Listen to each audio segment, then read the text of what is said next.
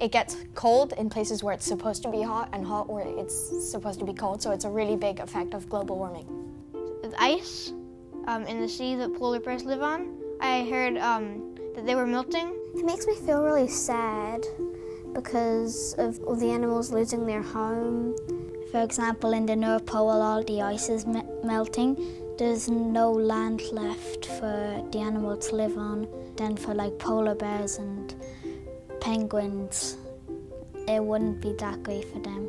They're losing their house. Like if I lived in my house and then all of a sudden I had to lose it and I had to go to a different place that I wasn't used to, I wouldn't like it.